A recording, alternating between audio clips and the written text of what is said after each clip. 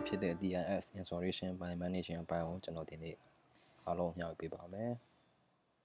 ပထမဆုံးအနေနဲ့ကျွန်တော်ဒီနေ့လုပ်မဲ့ဒီ content တွေကတော့ installation ပိုင်းရှိမယ် managing ပိုင်းရှိမယ်ဒီပြီးတော့ရခင် lab နဲ့ပတ်သက်ပြီးတော့ review နည်းနည်းပြန်သွားခြင်းတယ်ပြီးတော့ဒီနေ့လုပ်တဲ့ lab ရဲ့အရင်နေ့လုပ်တာရဲ့ lab နဲ့ပတ်သက်ပြီးတော့ကျွန်တော်တို့ဒီ testing လေးလုပ်ခြင်းတယ်ကဲကျွန်တော် review ကိုကျွန်တော်သွားမယ် okay ပထမဆုံးကျွန်တော်တို့အရင်ပထမဆုံးဒီ tutorial မှာဒီ Active Directory ကိုကျွန်တော်တို့ PowerShell နဲ့ install လုပ်ခဲ့တယ်ဒါပေမဲ့ကျွန်တော်ဒီ Active Directory ရဲ့ဒီ administrative tool တွေဖြစ်တဲ့ Active Directory domain and trust user computer site and links အစရှိတဲ့ဒီ directory center အစရှိတဲ့အဲ့ဒါတွေကိုကျွန်တော်မတွေ့ရဘူးခင်ဗျာ okay ကျွန်တော်ပြမယ်ဒီမှာ okay ကျွန်တော်ဘာမှဒီမှာမတွေ့ပါဘူး okay ADS server ကိုသွားမယ် okay ကျွန်တော်ဘာမှဒီမှာမရှိပါဘူး okay ဒါဘာကြောင့်လဲဆိုတော့ကျွန်တော်ဒီကောင်ကိုကျွန်တော်တို့ feature တစ်ခုကျွန်တော်တို့မသွင်းရသေးဘူးခင်ဗျ okay ဒီမှာဆိုရင်ကျွန်တော်ဒါကိုဟိုဟာနဲ့ GUI နဲ့ကျွန်တော်ပြမယ်ကျွန်တော် feature တစ်ခုသွင်းမယ်ဘယ်လို feature လဲဆိုတော့ကျွန်တော် edit directory တင်ပြီးပါရင်သူနဲ့ပတ်သက်တဲ့ feature တစ်ခုဘာလဲဆိုတော့ okay ကျွန်တော် remove server ဒီ administrative tool ကိုခေါ်တယ်အဲ့ဒီထဲကမှ edit directory ADS နဲ့ပတ်သက်တဲ့ဒီ ADDS tool တွေကျွန်တော်မသွင်းရသေးဘူးဒီ tool တွေမသွင်းရသေးဘူး okay အဲ့ဒါကိုကျွန်တော် PowerShell နဲ့သွင်းဖို့ကျွန်တော်ပြမယ် okay okay install ကျွန်တော် window feature ကိုသွင်းမှာဖြစ်တဲ့အတွက် VOS FEADY window features remove server administrative tool ကျွန်တော်ဘာအတွက်လဲဆိုတော့ edit directory domain service အတွက်ဆို ADDS okay okay တွင်းနေပါပြီတစ်ချိန်တည်းမှာပဲဒီမှာ client တွေက enable to join domain okay ကျွန်တော်ဒီမှာပြမယ် Windows 7အရင်နေ့ကကျွန်တော်ပါမယ် okay 4 okay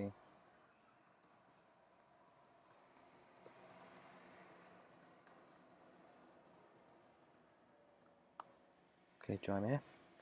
ကျွန်တော်ဒီမှာဒါ previous test issue เนาะကျွန်တော်တို့ client က domain ကို join လို့မရဘူးခဏတော့ကျွန်တော် editor တွေ administrative တွေကျွန်တော်တို့မမြင်ရဘူးเนาะ okay ကျွန်တော်တို့ဒီဘက်ခဏပြန်သွားမယ် okay success တဲ့ okay ကျွန်တော်တို့ဒီမှာချက်တော့ကြည့်အောင် okay မြင်ရပါပြီဒီမှာ edit directory domain and trust edit directory site and service users computers okay ကျွန်တော်တွေ့ရပါပြီ okay ဒီမှာဒါဆိုရင်ကျွန်တော်ဒီ previous lab review တွေကဒီမှာကျွန်တော် unable to see edit directory administrative tool ဆိုတဲ့ဒီ review တစ်ခုကျွန်တော်တို့ဖြည့်ရှင်းပြီးပါပြီ okay ဒီမှာတော့အခုချိန်ဒီ join လို့မရသေးဘူးခင်ဗျာရှာဆဲပဲကျွန်တော်ပင်ကြည့်မယ် server ကိုပင်ကြည့်မယ် server ကိုပင်လို့ရတယ် okay join လို့မရဘူး okay DNS cannot resolve DNS name okay why ကျွန်တော်တို့ DNS မသွင်းရသေးလို့ပါ okay ဒါကိုကျွန်တော် DNS သွင်းရအောင်ဘာလို့ join လို့မရလဲ DNS server ကျွန်တော်တို့ဒီ domain ထဲမှာကျွန်တော်တို့မရှိသေးဘူးမထိုင်ရတဲ့အတွက် DNS သွင်းလို့မရဘူး okay ကျွန်တော် DNS installation လုပ်မယ် GUI နဲ့သွားမယ် GUI နဲ့လည်းသွင်းလို့ရတယ် PowerShell နဲ့လည်းသွင်းလို့ရတယ် okay ကျွန်တော် PowerShell နဲ့သွင်းဖို့ဒီနေ့ကိုပြမယ် okay ကျွန်တော် row feature သွားမယ် server selection ဆိုတော့ကျွန်တော် DNS server okay ဒီ AD ပေါ်မှာ DNS ကိုထားမှာเนาะထားမှာဆိုတော့ကျွန်တော်ဒီမှာ DNS ကိုသွင်းလိုက်မယ်ဒါသူနဲ့ပတ်သက်တဲ့ feature တွေထည့်ခိုင်းတယ် okay next ပေးမယ်ဒါပြီးရင်ကျွန်တော်တို့ install လုပ်မှာ okay ဒါကတော့ကျွန်တော်တို့ဒီ GUI ကနေကျွန်တော်တို့ DNS server installation လုပ်နေဖြစ်ပါတယ်ဒါကျွန်တော် PowerShell နဲ့ဒါမှကျွန်တော်မသွင်းပါဘူးကျွန်တော် PowerShell နဲ့ပဲလုပ်နေတယ်ကျွန်တော်သွားမယ် okay install window feature DNS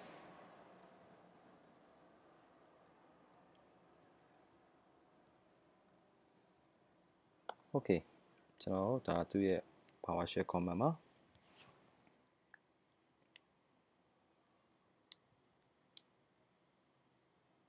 DNS server ကို installation လုပ်နေခြင်းဖြစ်ပါတယ် Okay DNS server ဆိုတာနဲ့ကျွန်တော်တို့ကဒါကို server manager ကြီးဖွင့်လိုက်တယ်ပြီးတော့ကျွန်တော်တို့ဒီ nextလုပ်တွင်းသွားတယ် you can always do this okay ကျွန်တော်တို့တစ်ခုဆိုရင် edit directory ထောင်တယ် edit directory AD ကပါတယ် server ကြီးတင်လိုက်တဲ့ server ပေါ်မှာကျွန်တော်တို့ nextလုပ်တယ်လိုအပ်တာဖြည့်ဆွတ်တယ် you can always do that everybody do like this okay ဒါပေမဲ့ကျွန်တော်အဲ့ဒါဘာကြောင့် DNS server ကိုလိုအပ်တယ်ဘာကြောင့် edit directory ကိုလိုအပ်တာလဲဆိုတော့ကျွန်တော်သိဖို့လိုအပ်တယ်ဒါကိုကျွန်တော်နောက်လာမယ့်အခန်းတွေမှာကျွန်တော်အားလုံးကိုမျှဝေပေးတာဖြစ်ပါတယ် okay အခုဆိုကျွန်တော်တို့ဒါ DNS server ကိုသွင်းပြီးသွားပြီဖြစ်ပါတယ် okay ဒီမှာကြည့်မယ် okay DNS server ကျွန်တော်သွင်းလိုက်ပြီဒါနဲ့ကျွန်တော်ဒီ domain နဲ့ Info-Geek domain နာမည်နဲ့ဒီ forward လို့အဆုံးမှာကျွန်တော် okay okay ဒါတော့ကျွန်တော်စမ်းတက်တာကျွန်တော်ဖြတ်လိုက်မယ်ကျွန်တော်အရင်တော့စမ်းတာပြီးရင်တော့ auto edit ဖြစ်သွားလိမ့်မယ် client okay ဒါ host record ပြီးရင်ဒါတော့ကျွန်တော် install လုပ်တဲ့အချိန်မှာဒါသူ auto ထည့်ပေးတဲ့ဟာတွေဖြစ်တယ် okay ပြီးရင်ကျွန်တော်တို့ဒီမှာတခြား record တွေရှိသေးတယ်ဗျ okay cname လို့ mail agent mh တို့ mh record တို့ပြီးကျွန်တော်ဒီမှာတခြား record တွေဖြစ်တဲ့ TAT TAT record တို့ပါရှိခင်ဗျ PDR တို့ဒါတွေအသုံးပြုပုံဟုတ်ပြီဒါတွေအသုံးပြုပုံတော့ကျွန်တော်လာမယ့်အပိုင်းမှာအသေးစိတ်ပြောပြဖြစ်ပါတယ်ပြီးတော့ဒီ DNS record မှာကျွန်တော် Office 365 Exchange ကိုသုံးမယ်ဆိုရင်ဘယ်လို record တွေဖြည့်ပေးရတယ်ဥပမာ auto discover လောက်တာလို့ပြီးတော့ကျွန်တော်တို့ဒီ host record ထည့်တာလို့ cname record ထည့်တာလို့အဲ့ဒါကိုကျွန်တော်ပြန်ပြီးတော့နောက်လာမယ့်သင်ခန်းစာမှာကျွန်တော်ပြသပေးတော့ဖြစ်ပါတယ် okay ဒီဘက်ဆုံးမှာကြည့်မယ်ဆိုရင် okay ဒါကျွန်တော် DNS installation ပြီးသွားပါပြီ okay ကျွန်တော်တို့ဒီမှာ lab testing လုပ်မယ်ကဲကျွန်တော်တို့ပထမဦးဆုံးကျွန်တော်တို့ AD ကိုထောင်ပြီးသွားဖြစ်တယ်ကျွန်တော်တို့ဒီ OU လို့ခေါ်တဲ့ organization unit ရဲ့ပြီး AD user တွေကျွန်တော်တို့တည်ဆောက်မယ် okay ပြီးရင်ကျွန်တော် testing နေတဲ့ဒီခဏ Windows 7 client နေ DNS ကိုထောင်ပြီးသွားဖြစ်တဲ့အတွက်ကျွန်တော်တို့ domain ကို join တယ်ပြီးရင်ဒီမှာခဏတည်ဆောက်တဲ့ user နဲ့ဒီ domain တွေကို log on လုပ်မယ်ပြီးရင်ခဏ DNS client DNS ထောင်လာတဲ့ server က active ဖြစ်မြဲကျွန်တော် NS token နဲ့ client နေကျွန်တော်စမ်းသပ်မယ် okay ကျွန်တော်ဒီ OU ဆိုတာပါတယ် active directory user ဆိုတာပါ group ဆိုတာပါတယ်ဆိုတော့နောက်လာမဲ့ဒီ season မှာနောက်လာမဲ့ဒီ tutorial မှာကျွန်တော်သေးစိတ်ပြောပြပေးတော့မှာဖြစ်ပါတယ် okay ကျွန်တော်တို့ဒါစမ်းသပ်ကြည့်အောင်ကျွန်တော်တို့ဒါ client computer ကို okay sorry ကျွန်တော်တို့ဒီ Windows server မှာကျွန်တော်တို့ခုနကတော့ကျွန်တော်တို့ AD ထောင်ပြီးသွားပြီကျွန်တော်တို့ဒီ active directory user computer ကိုတွားမယ် okay ဒီမှာကျွန်တော်တို့ create OU ဆိုတော့ organization unit okay ဒီမှာကျွန်တော် OU တစ်ခုထောင်မယ် organization unit ကျွန်တော်တို့ဘယ်လိုပေးမယ်ဆိုရင် lab test လို့ပဲပေးလိုက်မယ်နော် okay what is this protect container from accident deletion okay ကျွန်တော် OU ဆိုဒီမှာထောင်းလိုက်ရင်ဒီမှာကျွန်တော်တို့ဒါ container တစ်ခုအနေနဲ့ရှိမယ်ဒီ container ကိုတကယ် delete လုပ်ချင်လိုက် okay ကျွန်တော် delete လုပ်မယ်ကျွန်တော်တို့ဒါကိုဖြတ်လို့မရဘာကြောင့်လဲဆိုတော့ခဏကကျွန်တော်ပြောတဲ့ဟိုဟာလေး okay အဲ့ဒါကိုတကယ်ကျွန်တော်တို့ကဖြတ်ချင်တယ်ဆိုရင်ကျွန်တော်တို့ဒီမှာ view တဲ့ကျွန်တော်တို့ဒီ advanced feature ကိုသွားမယ်သွား level right click လုပ်မယ် okay sorry ကျွန်တော်လည်းပြပါတယ်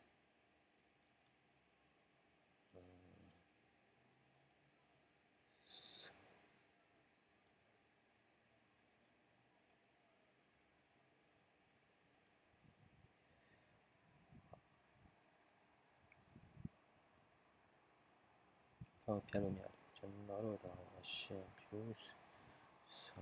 sorry okay ခုနကကျွန်တော်ထည့်ထားတဲ့ lab test ဆိုတဲ့ဟာကို right click ပြန်သွားမယ် okay sorry ဒီမှာ okay ဒါဆိုရင်ကျွန်တော်တို့ဒီကောင်ကိုဖြတ်လို့ရပါပြီ okay ကျွန်တော် okay ပြန်ဆောက်ပြမယ် ဘာဖြစ်လို့လဲဆိုတော့ကျွန်တော်ဘာလို့ဒါကို check လုပ်ရလဲဆိုတော့ကျွန်တော်တို့လုပ်မဲ့ဒီ lab test เนาะဒီ OU အထဲမှာကျွန်တော်တို့က group တွေရှိမယ် group တွေစောင့်မယ်ကျွန်တော်တို့ဒီမှာ group တွေစောင့်မယ် okay user တွေစောင့်မယ် group တွေစောင့်မယ် okay မတော်တဆဖြတ်မိသွားမှာဆိုရင်ဒီထဲက user group အောင်ကျွန်တော်ဆုံးရှုံးရမှာအဲ့ဒါကြောင့်တော့ကျွန်တော် prevent လုပ်တာရင်ဖြစ်တယ် okay ကျွန်တော်အခုဒီမှာ user တစ်ခုကျွန်တော်စောင့်ပြမယ် okay user အနေနဲ့ကျွန်တော်ဒါကို Info-Geek လို့ပဲပေးလိုက်မယ် Info-Geek လို့ပဲပေးလိုက်မယ် okay user ရဲ့ login ကိုလည်း Info-Geek လို့ပဲပေးလိုက်မယ် okay ကျွန်တော်ဒါ okay ဒါတော့ထားလိုက်ပါတော့ okay ဒါဆိုရင် user တစ်ခုတိစောက်ပြီးသွားပါပြီဒီမှာ user properties နဲ့အသေးစိတ်ကျွန်တော်ဒါတော့နောက်မှပြန်ရှင်းပြမယ်เนาะအခုကျွန်တော် user တိစောက်ပြီးပါပြီ OU လို့ခေါ်တဲ့ organization unit တစ်ခုတိစောက်ပြီးပါပြီ okay ပြီးပါပြီဒါကျွန်တော် domain ကို join လုပ်မယ်เนาะဘယ်ကနေ join မှာ client ကနေ join မှာ okay ကျွန်တော်ဒါဆိုရင် Windows 7ကိုဖွင့်လိုက်မယ်ကျွန်တော် client ကိုတွားမယ်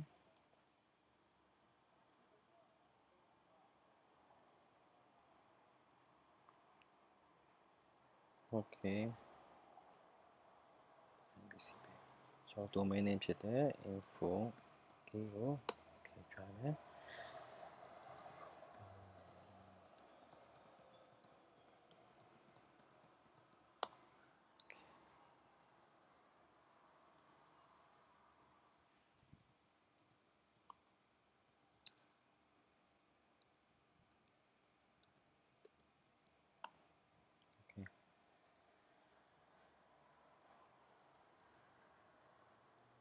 okay ကျွန်တော် join ပြီးတော့ပါပြီ okay ကျွန်တော် restart ချပေးရပါမယ် okay restart ချပါပြီเนาะဒါဆိုရင်ဒီ lab testing ဖြစ်တဲ့ဒီorganization unit ကိုကျွန်တော်တည်ဆောက်ပြီးပါပြီ user creation နဲ့ပြီးသွားပြီပြီးရင်ကျွန်တော်ဒီ domain ကိုလည်း join ပြီးသွားပြီ okay ဒါဆိုကျွန်တော်တို့ဒီ domain ကို user account နဲ့ login ဝင်မှာဘယ် user account လဲခဏတော့တည်ဆောက်ထားတဲ့ user Info-Geek ဆိုတဲ့ user name okay ဒါနဲ့ကျွန်တော် login လုပ်မယ်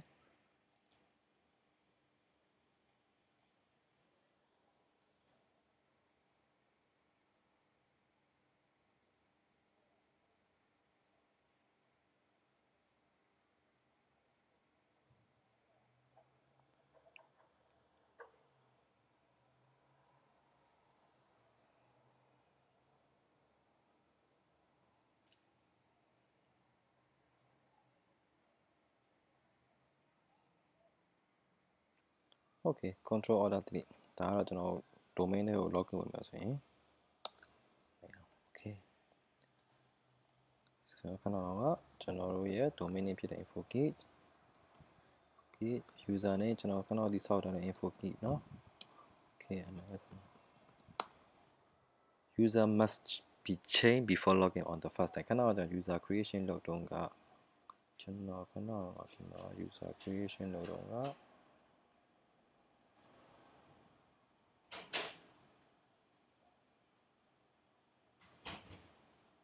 user must change password and next log on ဆိုအယူမဖြုတ်တာအောင်ဒါကြောင့်ကျွန်တော်တို့ဒီမှာ user ဆိုတာစလာတယ်ကျွန်တော်ဒီမှာ password change ပေးရမယ် password တင်ပေးလိုက်မယ်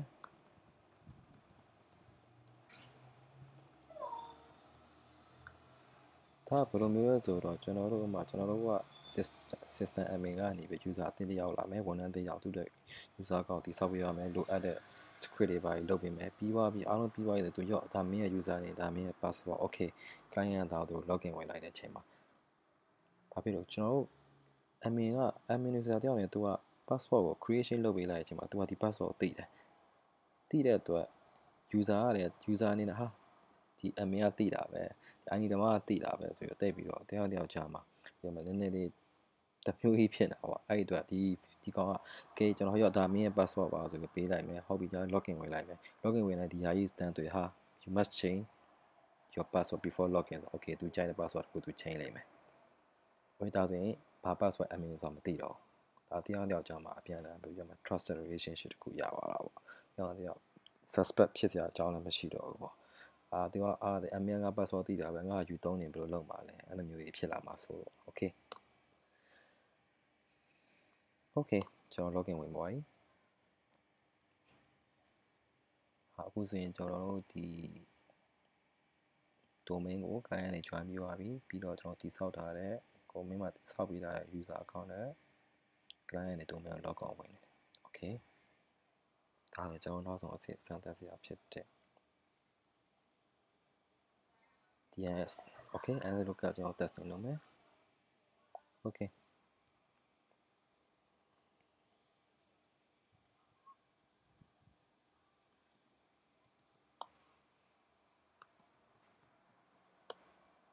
okay ဒါကျွန်တော်တို့ခဏ DNS server name ပါ server IP okay ဒါကျွန်တော်တို့ DNS ရဲ့အလုပ်လုပ်သွားဖြစ်ပါပြီ okay ဒါကျွန်တော်တို့စမ်းသပ်မှုအားလုံးပြီးဆုံးသွားပြီဖြစ်ပါတယ်ဒီနေ့တော့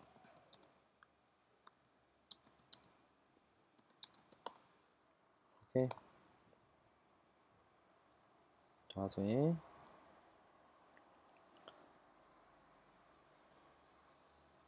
what's next understanding edit directory ကျွန်တော်ကတော့ပြောသလိုပဲ edit directory ကပါလဲခုနကကြီးဖွင့်လိုက်တယ် server ကြီးဖွင့်လိုက်တယ်ပြီးကျွန်တော်တို့ဒီ server manager ကြီးဖွင့်လိုက်တယ် server ကို edit directory အဖြစ် domain ကုမ္ပဏီ remote လုပ်တယ် next and already install you already install like this okay user ကဘယ်လိုလဲ okay user ကဘာကြောင့် user ကတိဆောက်ပေးရတယ်ဘာကြောင့် edit directory computer ဆိုတာဘယ်လိုမျိုးကြီးလဲဒါဆိုရင် edit directory မှာရှိတဲ့ group တွေကဘာကိုပြောတာလဲ O user ကဘာကိုပြောတာလဲဒါနဲ့ပတ်သက်ကျွန်တော်လာမယ်သင်ခန်းစာပါကျွန်တော်ထပ်ပြီးပြပြပါမယ် edit directory ရှိခြင်းရဲ့အကျိုးကျေးဇူးကဘာလဲဒီ edit directory မှာ structure တွေကဘယ်လိုရှိတာလဲ object တွေကဘယ်လိုရှိတာလဲဒါအားလုံးကျွန်တော်အသေးစိတ်ပြန်ရှင်းပြမှာဖြစ်ပါတယ် okay အားလုံးကျေးဇူးတင်ပါတယ်